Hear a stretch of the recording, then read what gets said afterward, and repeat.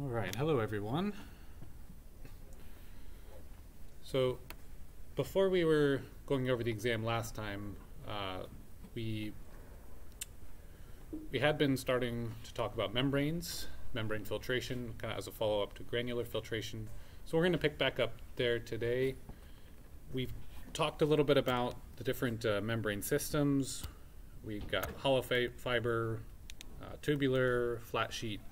I really just kind of discussed overall what makes a membrane, how do we use it, what does it look like in practice, and then we worked this example problem, and I recommended you try doing the same thing but adjusting the percent removal as a way to take a look at the system if it was a little bit different.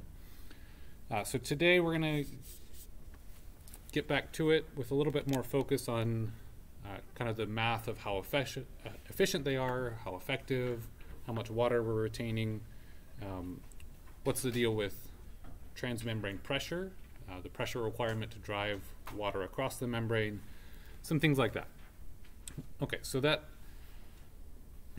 that'll be, so if you were looking online, I've got 2 PowerPoint slides posted now, one we did last time, and then here's today's. Okay, so as we think about the effectiveness of a membrane, well, actually, before we get further, let me just say real quick that for the exam, right now we have the next exam scheduled for November 3rd. I'm checking with one of the other faculty about an exam that was directly before ours last time. Try to avoid that scheduling, so there's a chance I'll move that to the 29th. Right now we're currently planning on going over the Flint water crisis, so the 29th is so October 29th is a Thursday, November 3rd is a Tuesday. Our syllabus currently has our second exam on November 3rd. So I'll let you know soon about that if I update it. And if you have particular concerns about one day or the other, feel free to let me know. I'll try to take them into account. My default will be to keep with the syllabus, but I'm just going to try to avoid that same problem if we can.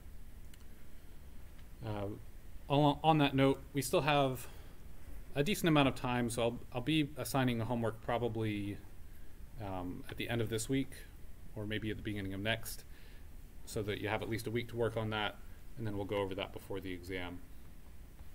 And that homework will essentially cover both filtration types and disinfection, and those will be the topics for the exam. Okay, so unless there's any questions about that or immediate concerns, we'll go ahead and get back to membrane filtration. Okay, so as I was saying, we talked a bit about them, what it is, what they look like, how we use them. So now we want to take a look at their effectiveness. So we'll start with kind of a solute basis. Okay, how do we describe mathematically how much stuff we're removing, given that we have maybe some sort of a particle or other solute, something dissolved in water that we're trying to remove with our filtration process.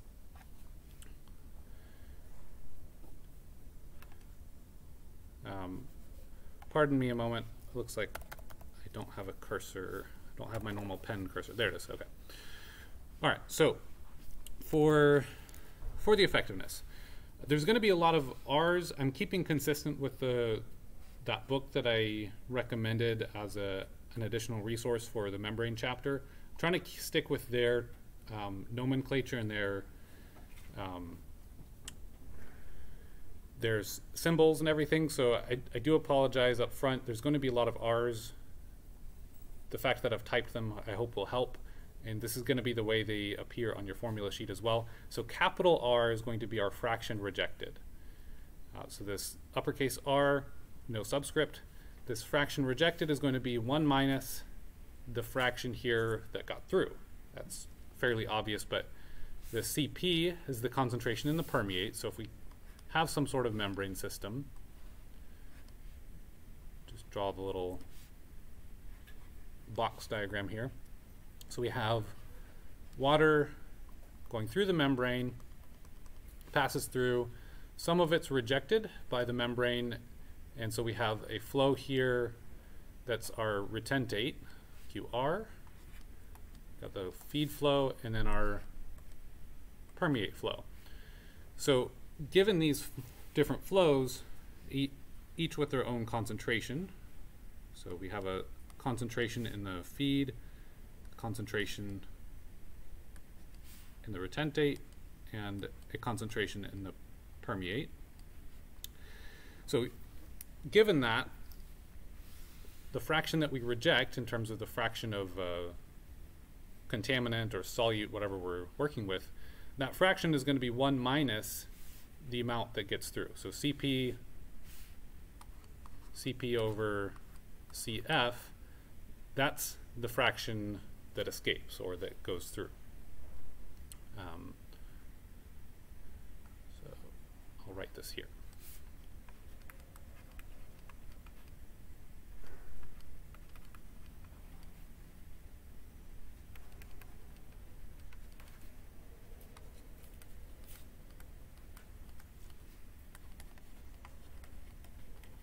Okay, so 1 minus that, you know, we're dealing with fractions, so 1 is, you know, 100%, 0 is, or, you know, 0.1 would be 10%.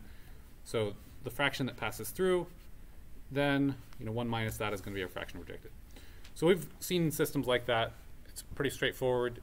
We're going to be dealing with something like milligrams per liter. It doesn't have to be in mass units necessarily. Could be a number of bacterial cells, could be moles of some large ion, some sort of concentration, and milligrams per liter is an example. We can also take a look at this fraction on a log basis, similar to how we do sometimes with disinfection and biological counting. So our log then would be the log fraction removed. So that would simply be the log of the CF, so the concentration in the feed, divided by the concentration in the permeate. So that right there, CF over CP, that's going to be what we started with divided by what we ended with. So sort of N over N naught in a way, or C over C naught, if we're kind of relating it to some other systems. So what that's going to give us is, typically, you know, if the membrane's actually doing something, then CF will be smaller than CP. So if the membrane is actually functioning, we can expect CF to be smaller than CP. That means this fraction here is going to be less than 1. And if we take the log of something that's less than 1, you know, we have some idea of what the outcome is going to be on the other side. Okay, so if we do this, we say, as an example to compare R versus R log, let's describe 99.99% of algae removed, like we did in that problem the other day. So in some continuous flow system where we have concentration and all that. So R, just to leave it as R, would be, okay, this is 1 minus 1 over 10,000.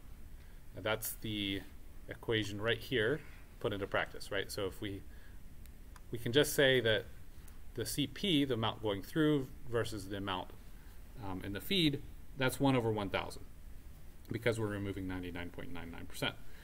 So, you know, you could fill in the actual numbers here. Maybe it's 153 here and then 10,000 times that on the bottom.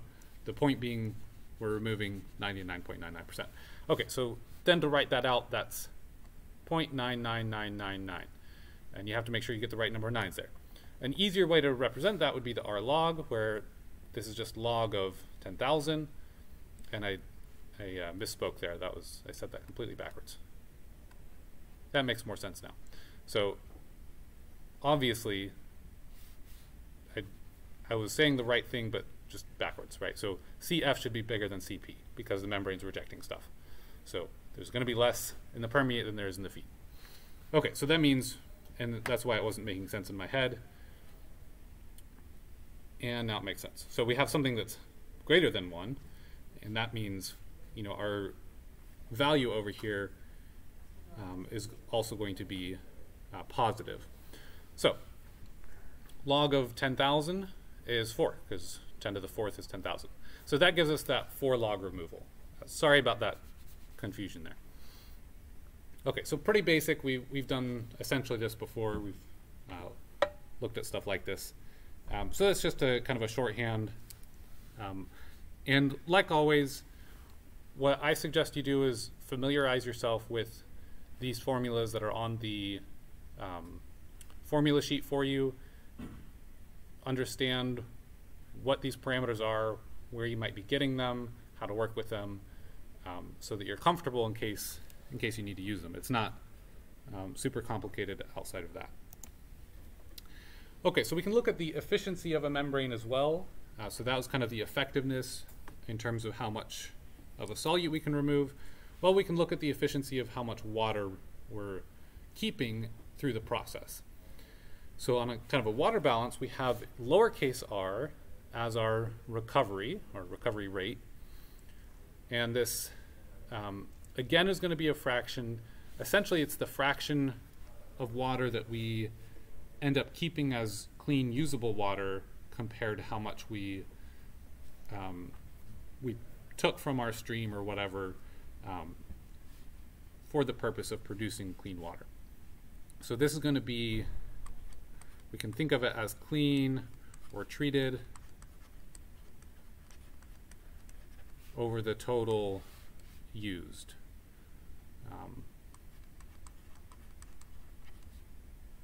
We'll just write it that way. So maybe you're pulling water out of a stream and you're filtering it, and then maybe 80% of that water you pull out of that stream actually becomes useful drinking water, and then the remaining 20% is now dirtier than it started and has to be treated as wastewater. So in terms of managing your withdrawals from a stream or other water source, this becomes important, and also just simply to know how much water you're producing. So and this is in flow rate, so this is QP, so that Q of the permeate divided by the Q in the of the feed flow rate. Cubic meters per second would be a typical way to express this. Liters per minute would be fine, just depends on the system.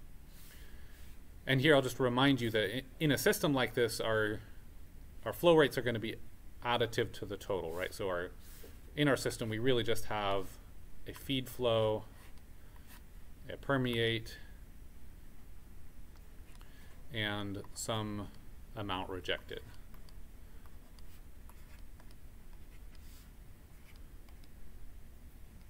And given that we're conserving water, we have this simple relationship here.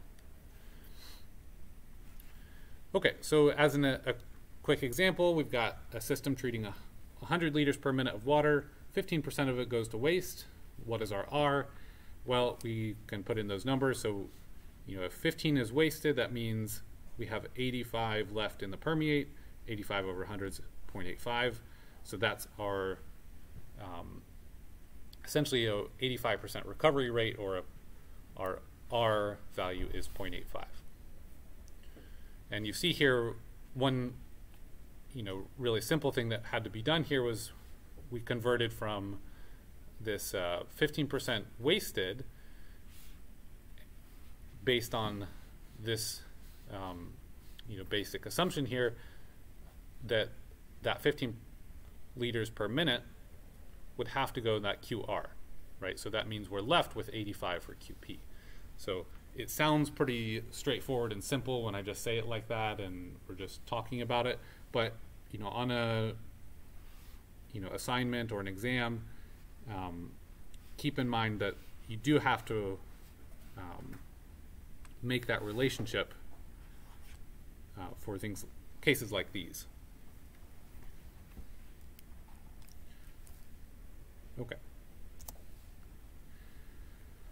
Okay, so the next thing I want to talk about is the flux. So we talked a lot about this concept during granular filtration. A lot of our discussion was about okay, how much water are we getting if we pass through some area of the filter? And in that case, it was a filter bed. The same principles applying, right? We have water going through it at some velocity or some flux, but it's essentially a flow rate through an area. So you can express this as meters per second, or it could be cubic meters per square meter per second, or it can be some other units like liters per square meter per minute. You know, the point here is that we've got volume per area per time. Okay, so you know, typical in membrane filtration, it is a little more typical to use something like liters per square meter per hour rather than just give a velocity term. But if you were to look at the water flowing through this system right at the surface, you could call that a velocity. And that would be true. The speed of water traveling in that direction through the membrane would be the velocity of the water at that point. So that would still be an accurate way to say it, and something you could actually say, okay, hey, look, the water is traveling literally at this speed in that spot, and you could know that if you know the flux and the if you knew the flux.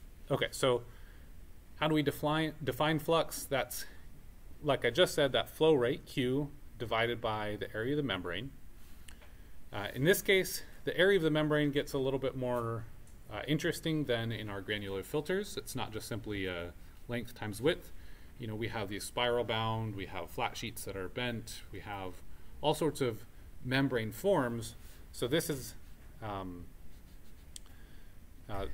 a system where we have a little bit more complication going on. So, sorry I kept that spot on the slides 1 second. I'm going to fix that.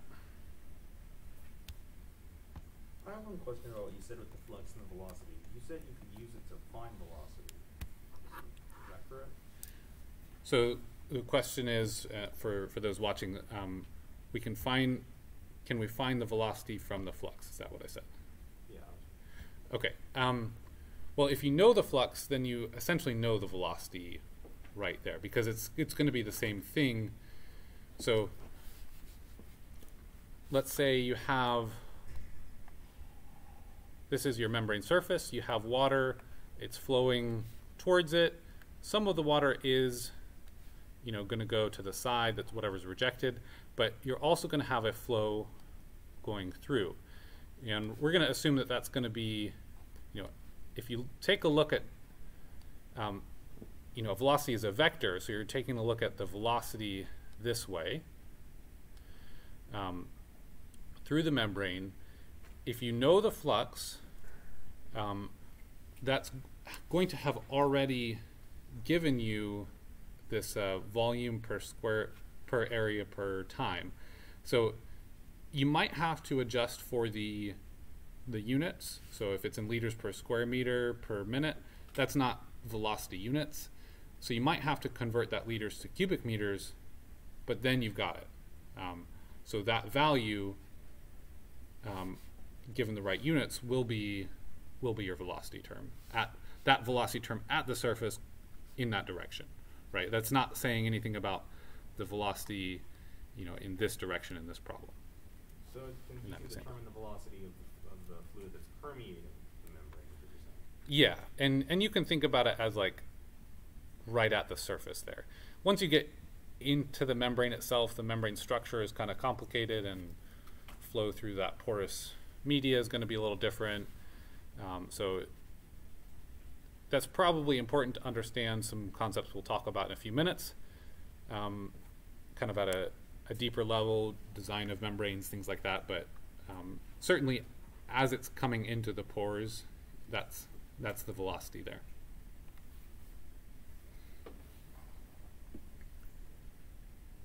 But for the flux, is that based on Q? Isn't that based on QF for the flux, or is it based on the Q permeating? Okay, that's a great question. So the question is, the flux, is that based on QF or QP? Yeah, and I should have done that here. The flux across the membrane is a very good question. I might actually take the PowerPoint down just to revise that here in a moment as well. That is the flow rate going through the membrane. So it's we have the Q feed over here, and this amount of water going through is the amount permeating, and whatever is not, in this example is the retentate.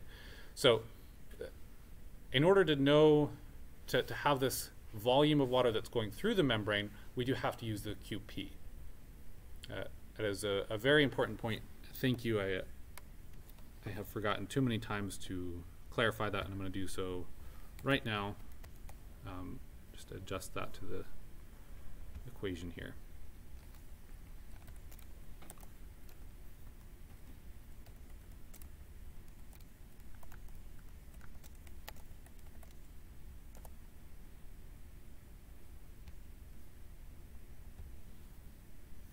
Okay. All right, there we go. So that QP is very important, and again, thanks for that question. Okay. Otherwise, it's very much like our granular filters. In that case, there was no QR, so it was, in that case, it was very simple. QF was QP for the granular filters. Yeah. Okay, so here's an example, and this is going to be something that really takes a look at that surface area. So I'll come back to this in just a moment. One of the big important factors of working with flux is simply understanding that surface area. How much do we have, or how much do we need? That'll tell us how many membrane modules or how big of a membrane we need to do our to design a system to do what we need it to do. Okay, so for this problem, it's from that book chapter that I showed you guys. We're essentially going to compare an outside-in versus an inside-out filtration module. So we have this Dow membrane module that contains 5,760 fibers. So this is a hollow fiber system. We've got a large case with 5,000 little tubes all running through it. Each of these are little membranes. So that's kind of the system, or the setup. Then each of those individual fibers we can look at as a hollow tube membrane. And so if you remember, the way we look at that is we have kind of a tubular membrane, and we can look at it with operating outside in or inside out. All right, so I'm gonna finish reading and drawing the problem first. Okay, so the fibers are 1.87 meters long.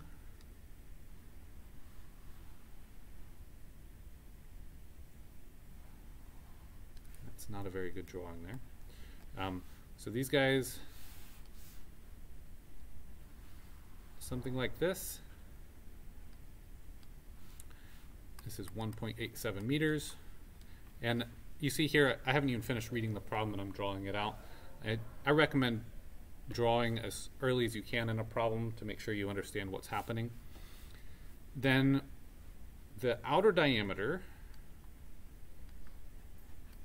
there is 1.3 millimeters. So we could, in our drawing over here, say that is 1.3 millimeters. Note that we've got meters and millimeters, so we're going to need that conversion. Then we've got this inside diameter. We'll say it looks like about there to here on my drawing. And this is 0.7 millimeters. Okay, then it says calculate the water production from one module if the flux is 75 liters per square meter per hour. So our flux is given liters per square meter per hour. And the flow direction in case number 1 is outside in,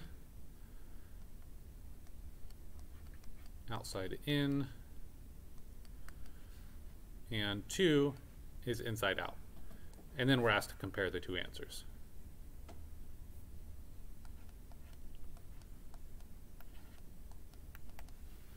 Okay. So a couple things here. It's asked us to calculate the water production.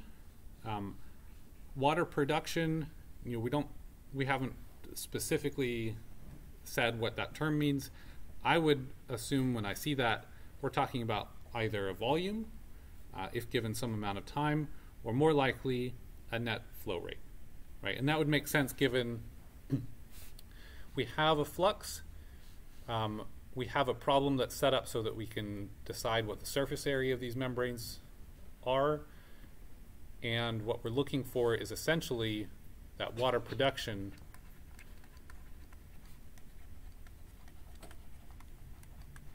is going to be that flux times a surface area, which gives us a flow rate. So that'll be QP, essentially. All right, so I'm going to give you a few minutes to take a look at this. Before I do, let me draw one more thing as you're thinking about it. If we're doing filtration from the outside in, our active separation layer is going to be on the outside of the membrane. Well, I talked about this a little bit last time we were discussing it, but for the outside in case, that's going to be our surface that we're using for the separation. And I'm going to bisect this so we can just take a look at the kind of the two examples on one page here. Let me draw that a little better. So if we're just taking a look at this kind of in half, so we can take a look at the two ways, that would be one of them. And then if we're doing inside out, the flow's coming from the inside, and this layer here on the surface of this membrane is going to be the separation layer. So that in purple here would be the inside to out. That's just physically what's going to happen. If we're able to separate on either way, which usually the membranes would be designed one way or the other.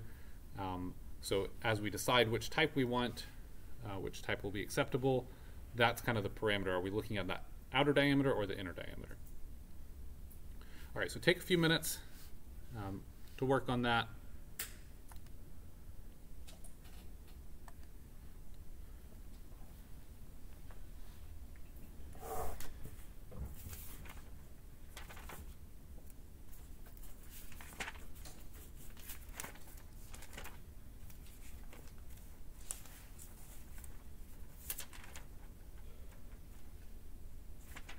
And do a good job on this because I don't have the solutions written out with me today. That way you can fact check me as I work through it with you in a minute.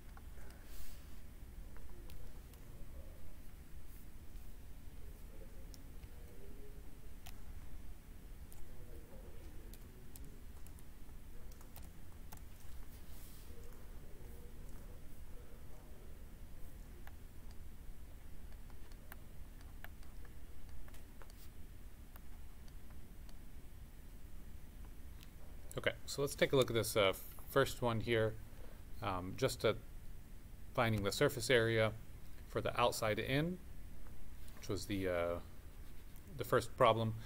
In order to find that surface area, we need essentially that length times the circumference. That'll be our surface area of the cylinder. That should be 1.87 meters times 2 pi r is the formula for that, right? So that would be pi d, or is that 2 pi d? Blanking. 2 pi r, good, okay. And then we also need to keep in mind that one membrane module contains 5,760 fibers. So when the question is asking us from one module, that's talking about one module containing all of those fibers. So that's what brings our surface area from something like 0.007 meters to this 43.99 square meters. If I've done the calculator correctly. Can somebody double check that? Just using this. Great. Excellent, thank you. Okay, so then for this one, we would just need to say the flow then, that water production, that's going to be 43.99 square meters times 75 liters per square meter per hour. So when we do that, it should be this times 75. So that should give us basically 3,300 liters per hour.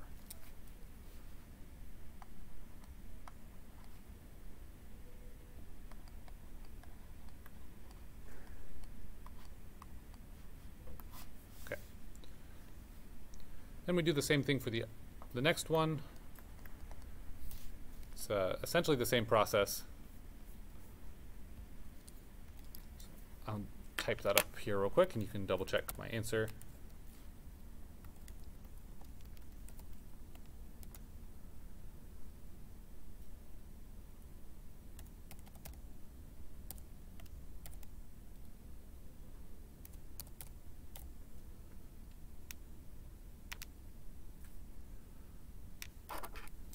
So the surface area I got was 23.69, so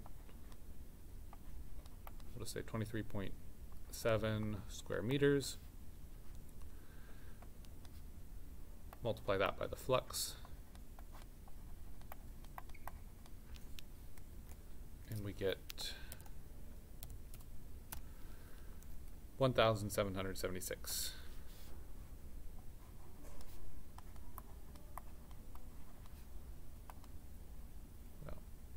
Round up to 7.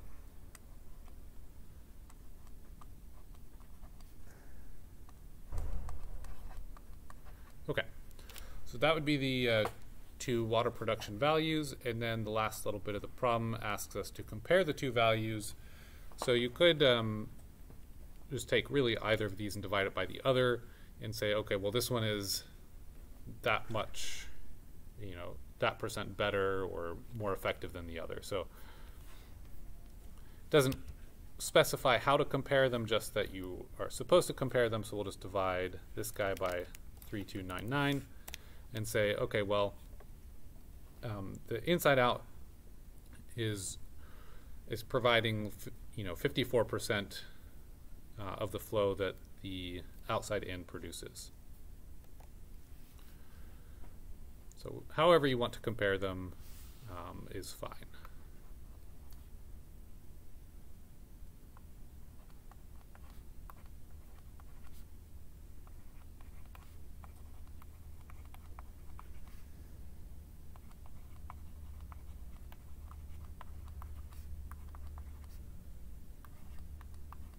Okay, and that shows you the importance of operating or deciding whether to be outside in or inside out. Now there may be other factors that you would actually consider in practice in terms of how the membranes need to be situated, but that's a good example. And again, a lot of these problems are going to be geometry problems or otherwise kind of mass balance type problems. We're not, in membrane separation stuff, we're not dealing with rates and complicated rate equations, and really the mass balance type stuff is quite simple. We just are taking a look at, okay, what's affecting the flux, things like that. Okay, so speaking of, next I'd like to talk about the pressure or the driving force to make things happen, cause water to go through the membrane. And the way we refer to the pressure is transmembrane pressure, because really we're looking at a pressure drop from, if we have some membrane and water over here has some pressure, and we have, so the pressure, let's say in the feed, and a pressure on the permeate side, we're really driving water through with a pressure gradient, right? There's higher pressure over here on the left in that water compared to the right. Actually, I think I'll draw this a little differently. So let's imagine we have some flow coming through into a membrane and coming out of that membrane. So the feed versus the permeate here, that's going to be our pressure drop across the membrane. That's our transmembrane pressure. So pressure in the feed minus the pressure in the permeate. And the reason we might have a pressure in the permeate is because a lot of times we actually operate membranes in series. So we may have a second membrane after that. If we're not getting or don't care to get complete rejection of our stuff, a lot of times we'll actually start off with very crude filters that are just catching larger particles and step upwards and upwards until we get to a very fine mesh, nanofiltration, something like that, or just simply repetitions of the same one. And so we might have more of these in a series. The point here is that this would be, I guess we would call it the permeate here, but it would also then be the feed number 2. And the same would be this one, right? So this would be permeate 2, or pressure in the feed for the third one. However you want to express that, you see what's happening, right? It's you have some pressure drop across this membrane to the next, and from this membrane to the next, and ultimately, maybe you have atmospheric pressure over here when you discharge it into some container that it's at atmospheric pressure. So then you can kind of think of this as how would you pressurize this entire system, and what pressure can a given membrane handle? Well, you need really high pressure for something like ultrafiltrate or nanofiltration or reverse osmosis. You don't need that for something like microfiltration. But the deal is you're not going to have a big pressure drop across the membrane if it doesn't need it. So if you're applying a huge amount of pressure to basically a screen mesh, all of that pressure just about is carrying through. And so your pressure drop, especially if we have, let's say, microfiltration here, and then we'll say ultrafiltration, I'll call it mu F here, and then nanofiltration. If that's our deal, then we might have like 0.1 drop, and then a 10 drop, and then a 1,000 drop of whatever pressure units we're using. So it doesn't matter so much.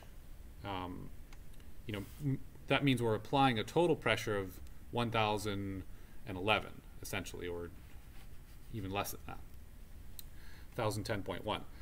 The point is that if you're applying that huge amount of pressure up front, you're still going to have 1,000 minus that 0.1 for the second step, right? So that pressure, and in terms of the membrane design, they're rated for that transmembrane pressure. They're not rated for the total pressure in the system, because they're really just rated based on how much pressure they're essentially resisting. Okay, so I hope that wasn't confusing there. Oops. The point was just simply that the way we look at pressure,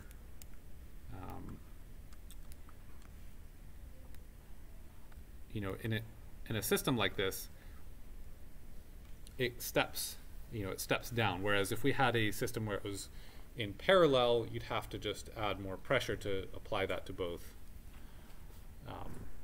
systems. So if you were doing it this way,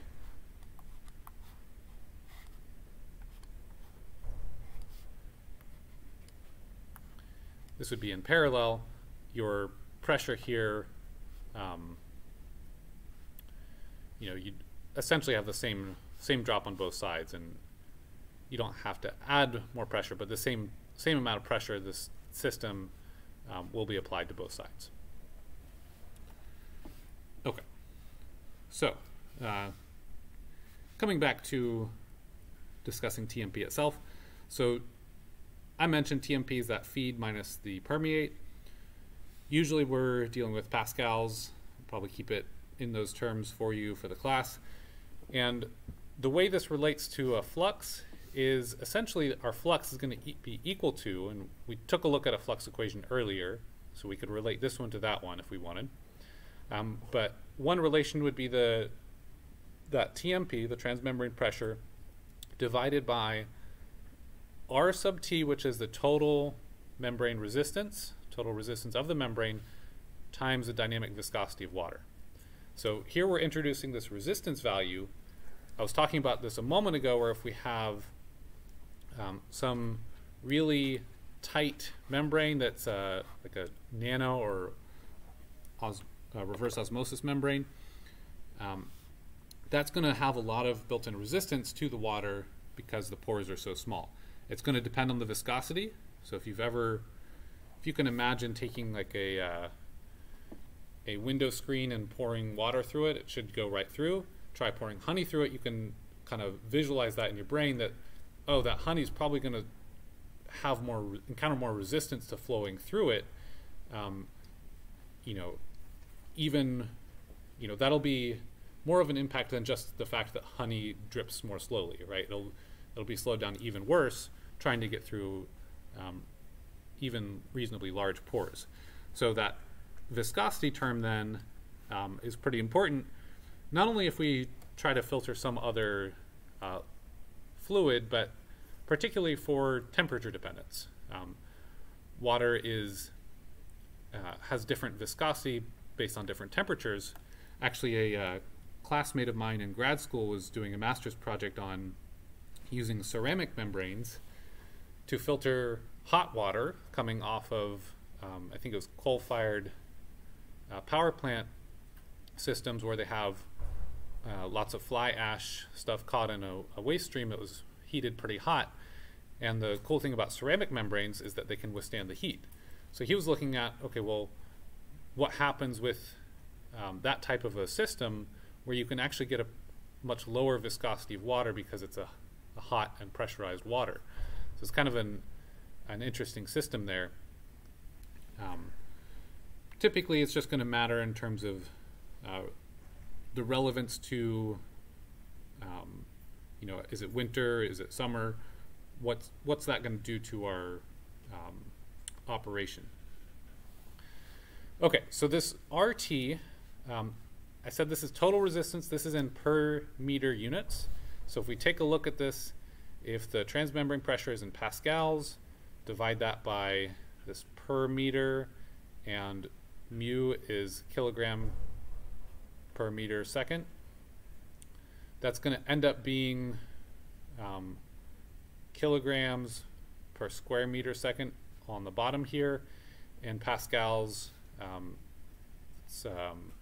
forgetting the exact unit right now, but it relates to newtons, and we know those are meters and kilograms. It's like Newton per square meter. Newton per square meter. Yeah, that sounds exactly right. And then that would those square meters, I think, would then cancel and stuff. We could go into that, but ultimately, it should end up giving us the flux units here. Okay, and this is just an example here. It doesn't have to be in hours. In fact, given that we're dealing with pascals,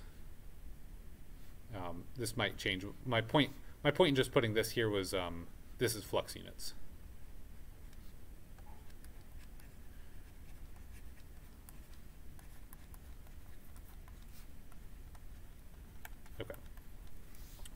Okay, so I want to talk a little bit more about the resistance term, and as we get into that, I want to just show a few pictures found if you Google membrane filters. These are scanning electron microscope images of cross sections of membranes, and what you'll see is a typical membrane, and I think I mentioned this in the past, has a supporting layer that's not meant to do the filtration, but it's meant to be something you can build the filtration layer onto and give some sturdiness to the membrane. So you'll see almost all of these cases have kind of this large porous area that allows water to flow pretty much freely through it, and then some tightly compact layer where the separation is designed to happen. So we see that in this case. Here's another case where this upper area here is the kind of the filtration layer, and the rest of it's that more freely flowing area. Here's a diagram, and it kind of, if I were to zoom in, it would tell us, you know, this is kind of the membrane support layer here. It's quite porous. This would be the filtration layer, and then this was, I think, some sort of just a cloth mesh or something that's the support layer was put on top of. So you'll see that in almost all the membranes. Another pretty clear example here. And as we start looking with finer and finer visualization tools, you could get down and see, okay, well, exactly how big is the typical pore size in this surface. We call that typical pore size, we call that nominal, the nominal pore size of a membrane. In reality, there's all sorts of pores in something like this. Even our fanciest techniques, you know, we can get pretty good control over how big these pores are, but it's going to be, it's not going to be like a standardized where, you know, unless it's a very large pore size membrane, maybe we can, but typically it's not going to be a very standardized, okay, we're just punching this into each spot and making a uniform hole. It's going to be some interesting process that creates a bunch of holes, and then we have some way of confirming, testing that on average they're about this size, and we're rejecting, you know, some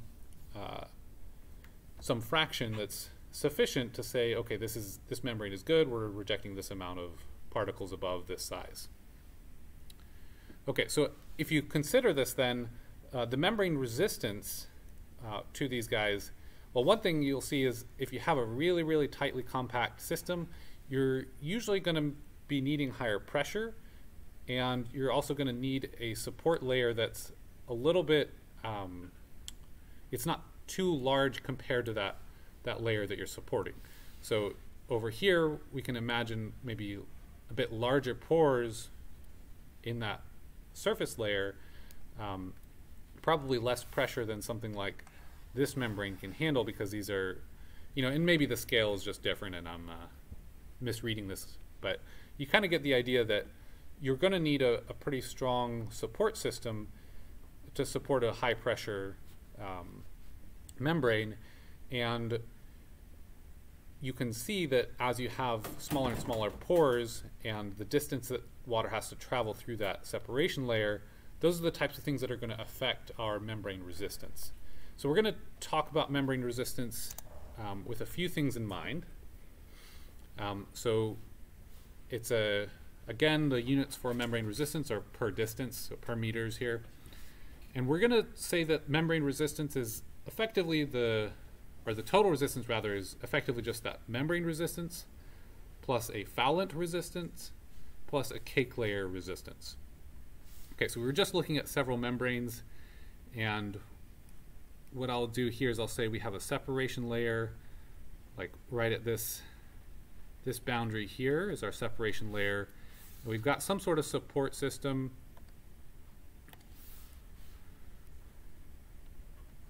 I'll just sort of draw a diagram here, just showing that we've got pores that are opening bigger, kind of away from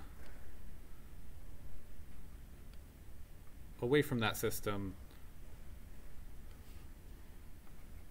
I don't know if this will actually work visually, but you get the idea. I'm basically depicting a cross section where we have the open pores here and the tighter net pores at that surface on the right. So this would be our separation layer.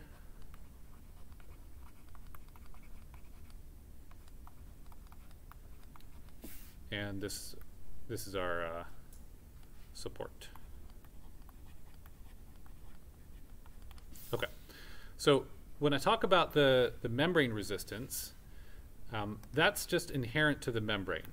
So this is just based on the membrane itself. And so I'm going to draw a little red squiggle here because that's how I showed that separation layer through here. It's just kind of red squiggle stuff. Okay, so the resistance for water passing through those pores, that's the portion that's Rm. Then we would also have a foulant resistance. So Rf, this is going to be foulants that have gotten inside the membrane and are coating the internal pores. And so these are going to be accumulating within the membrane itself, and honestly it would be probably a better way to look at it would be to get to the point where we're showing this foulant reaching inside the pore structure of the separation layer, because that's where it's really going to matter. But visually I haven't zoomed it in quite that far, so I'm going to erase that just for now. So this stuff would be clogging the pores along with the the separation pores, and it would just be coating all the other internal membrane surfaces, adding some resistance to flow as water tries to go through.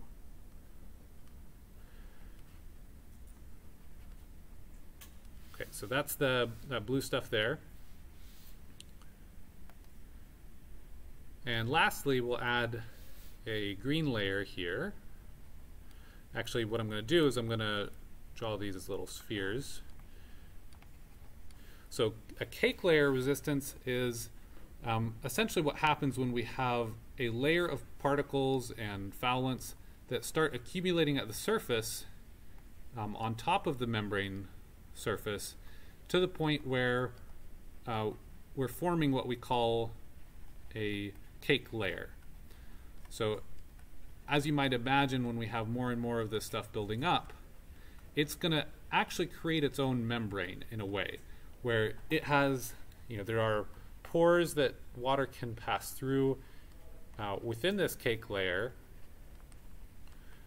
but it's not going to be very easy. So as we consider water passing through at this point, water is going to have to go through that and the pores themselves to get there. So in total, the total resistance then is a resistance added by this cake layer plus the resistance of the membrane itself plus that resistance that's added from the foulant stuff that's inside the pores. Okay, so it doesn't matter too much about where it's coming from. It's just that it's resistance and it's summed up to a total, and you can calculate, okay, given some amount of resistance that was observed, and you could do experiments to observe this, so I'll probably give you some number or ask you what must be that number if we had to increase the pressure this amount. Okay, how much did the total resistance increase? If we knew part of that was the foulant resistance, how much of the remaining should be the cake layer? It would be a pretty straightforward problem. I'm not going to have you go and do experiments to test this yourselves, but this gives you an idea of how membrane filtration operates in terms of how it becomes, how we start having to apply more and more pressure, kind of like the granular filtration case, and why it's important to clean. So membrane cleaning then is important, but it happens kind of in a different manner than granular filtration. You might backwash, but it usually only takes a brief amount of time. A lot of times what you'll do is you'll maybe operate for a minute, and then 5 seconds it'll stop pulling water through, and it'll just shake that membrane. And it'll do like a cycle on kind of a tens of minutes thing like that, and then in a few months you might expose the system to chemical cleaning. So whereas for the cake layer, you might have some physical agitation to get rid of the cake layer. And this, it really depends on the type of membrane you're using and the setup and what options are available. But something like physical agitation on the order of, every, 20 minutes or something. This is just an example. That would do well at eliminating the cake layer. So dealing with the cake layer. And then for the foulant resistance, you might do a chemical cleaning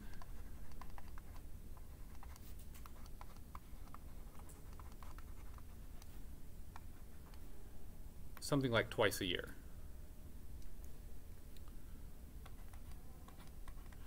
So these are, by the way, examples I'm using off the top of my head from what's called a membrane bioreactor that I had a chance to work with a little bit. That system, it's microfiltration, it's submerged membranes in pretty nasty wastewater stuff, and it's withdrawing water continuously, and then every few seconds or every few minutes or whatever, it is stopping and just shaking the membranes. It's also applying, as we'll learn about activated sludge systems, it's applying lots of bubbles, which also kind of help that process in that particular case.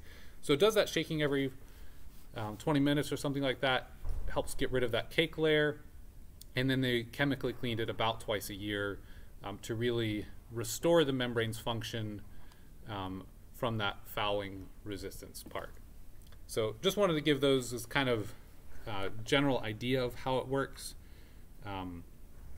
Hopefully that paints a bit of a picture in terms of what's happening on the inside of these membranes.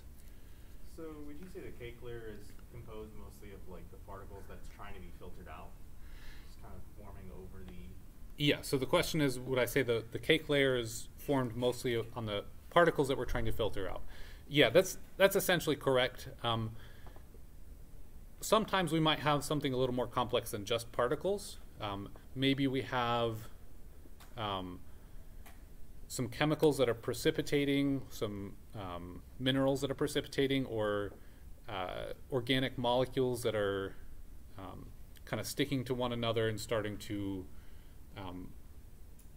form solids that where otherwise they were dissolved. And another important part is actually bacteria growth. So most water, especially if we're trying to filter it, it's pretty likely that it's going to have some bacteria, and then as we start accumulating the particles and the other stuff, it makes pretty good bacterial food. Bacteria are about that scale, they're probably getting filtered. So bacteria can actually colonize the surface and be part of that cake layer as well. So that's a good question, and you're exactly right there.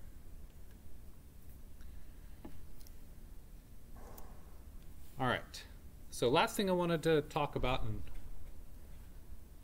also certainly happy to answer more questions along that line if there are any.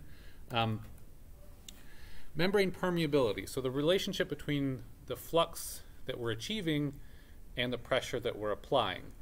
We call this permeability, so L_P. So that's our membrane permeability. This is just simply going to be the ratio of flux to transmembrane pressure. And if you do those units, that's going to end up giving us a square meter second per kilogram, which is not immediately intuitive, but essentially it's a measure of how easy is it for water to go through the membrane, which makes sense if you look at it. The flux you get per pressure applied, that's that becomes fairly obvious. I'm sorry, I meant to update this part, and I see now that I've forgotten.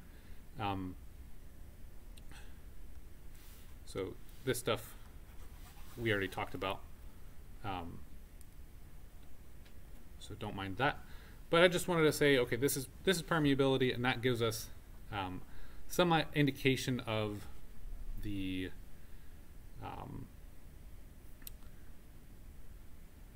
the production per pressure, in a sense. So, and you can imagine that a membrane that has large pore size, large pores, you're going to get a fairly high flux given small pressure. And that's what we saw last time when we looked at that chart of different particle sizes that we might be trying to remove and the pressure required to operate a membrane at that size.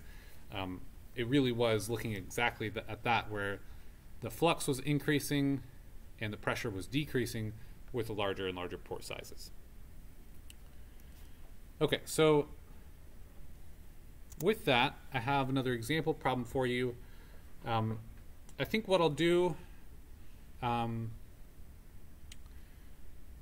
think I'll talk you through it, and I'm going to let you solve this one on your own. But I'm going to have slides so that we can walk through it. So we can come back to it next time if you'd like. But I want to describe it, and then answer any questions you have up front, and kind of give this as a sort of a home study problem. Okay, so operators of a small groundwater cleanup operation decide to implement a cross-flow microfiltration membrane unit as a pre-treatment step to ensure the groundwater does not contain large particles which may clog other treatment steps. The system must treat 200 liters per hour. It utilizes a membrane with a pore size of 2 micrometers. It must recover at least 95% of the water. The influent contains 30 milligrams per liter of particles, and the membrane rejects 85% of the particles. So the first portion is asking us to label the feed, permeate, retentate streams on the diagram. So done this a few times, so just keep in mind this dashed line is representing the membrane, so whatever is passing through that is going to be the permeate. Okay, so that's part A. Part B is what is the concentration of particles in the permeate stream. Okay, so we were given some influent water concentration, so that's going to be our CP. We are told that we have some recovery rate of 95%. So if you remember from the beginning of the lecture, this is going to be lowercase r, recovery, so that's on the water basis. And then we have the 85%, that's our uppercase R, that's our solute basis removal efficiency, right? So we've got three important terms there. We also have this must treat this much water, and this here could get confusing, because if we were treating wastewater and we just had to take care of that much water and that was that, we had to meet that demand of how much water we have to treat, then this would be the Q in the feed. But the system said that we've got a groundwater cleanup, microfiltration. We are making sure that the groundwater does not contain large particles, may clog the next treatment steps. So here, I could kind of see it either way, the way it's worded, but we'll say that's the QP. And that would be if you were thinking about that and weren't sure on an exam, you're welcome to ask me about that. I'll try to make sure it's clear if I'm writing a new problem. But this goes back to the question from earlier. How do you determine that? It really kind of matters about how the system is set up. Okay, but then with those pieces of information, you should be able to have